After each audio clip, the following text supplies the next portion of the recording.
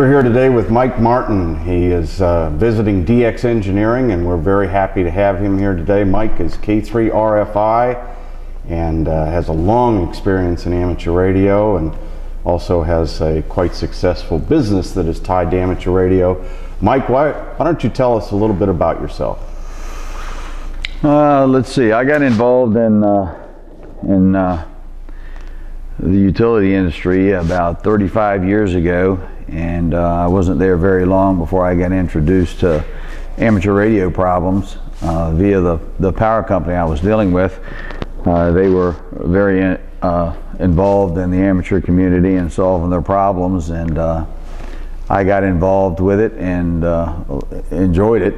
I enjoyed all the complaints, and even more so solving the complaints, and there were plenty of them.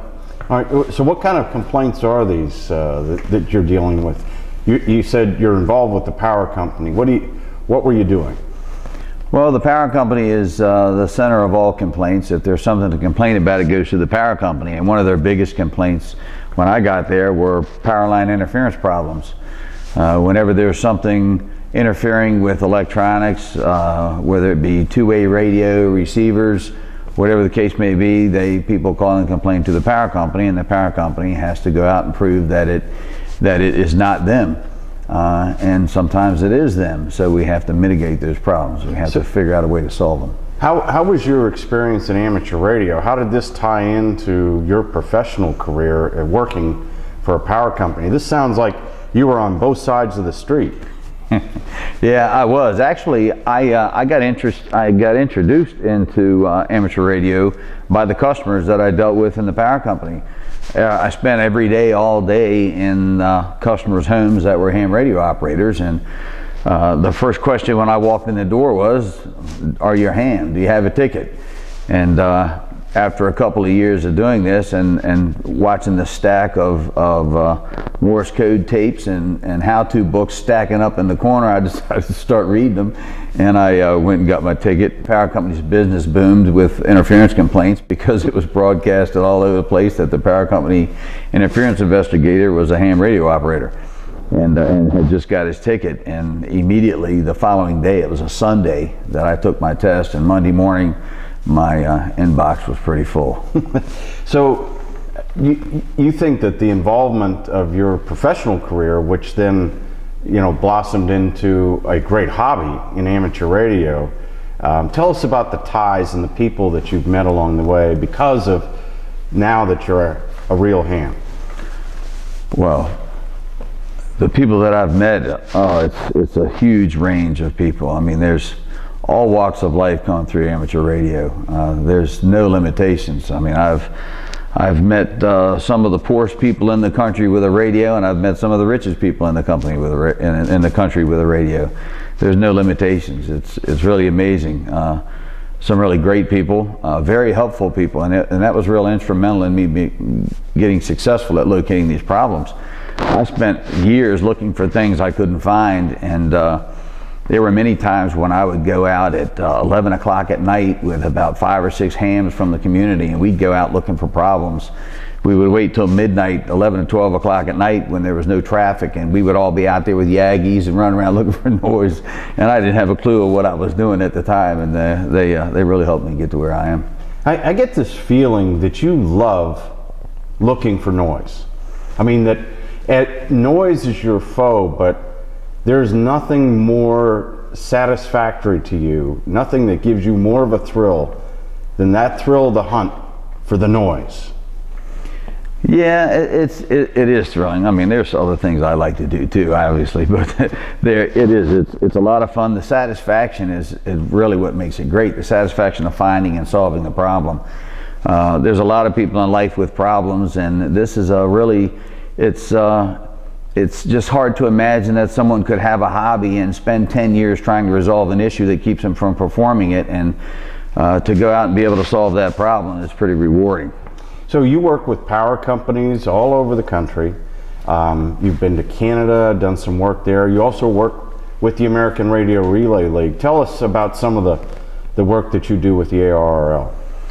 Well, I got introduced to their RFI crew several years back, and power line interference is probably one of the biggest obstacles that hams face, and the ARRL got involved in this with assisting the FCC, and they had contacted me about some really old problems that they were having, and very quickly we built a good relationship.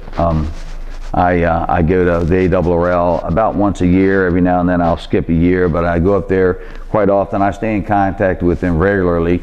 They consult with me with different issues, and our relationship has gotten really good, really strong, and we have done a tremendous, or they, actually the ARRL, I can't take credit for it, they have done a lot for mitigating these problems, for putting the people together that solve these problems. And that's something that wasn't there before the ARRL got involved in doing this. And on your own website, and what is that website? RFIServices.com. RFIServices.com. On your own website, you have a lot of tips and hints for guys that might have noise problems. A good place to start. Yeah. And when I set this website up, I wanted it to be informational, and the biggest obstacle that hams have is trying to determine what type of noise they have and where the noise is coming from.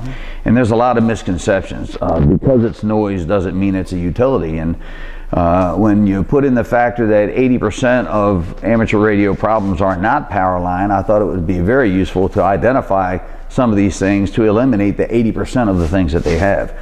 So there's a lot of examples on my website about non-power line noises. You click on a page or click on a button and it plays a noise that's not a power line noise.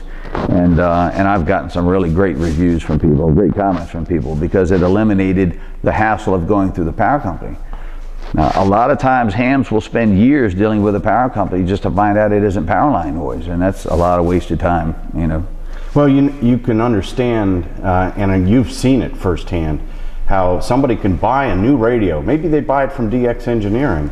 They unbox it, hook it up, and put the antenna in the back of the radio, only to find out that there's 20 over 9 or 30 over 9 noise on many bands, and there's just no enjoyment. And I know you've said one time, you said, you know, this is a hobby that can be ruined. I mean, really ruined by power line noise or noise from outside influences that the guy who's got the amateur radio license doesn't have any control over. Yeah, you know, when you have noise, you speak to people and they want to say, they may mention that you need this radio, you need a better quality radio, you know, call these people, get a good radio, and you get a better radio, and really what you end up with is better quality noise, because the noise, wherever you want to go, there's noise, so you can't get rid of noise with a good radio.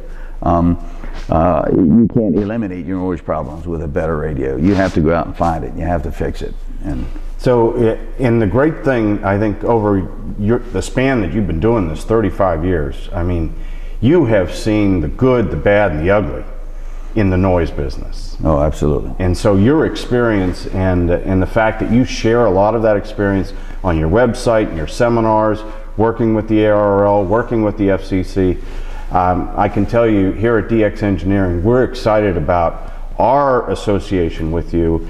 And we're starting to carry a lot more of the books, the RFI books, the AC power line interference books, and we do have some low interference products in some of the wall warts that we carry, trying to help you in your crusade to rid amateur radio of noise problems. Mike, thanks very much for coming in today and talking to us here at DX Engineering, and we wish you lots of noise finding luck in the future. Thank you, Tim.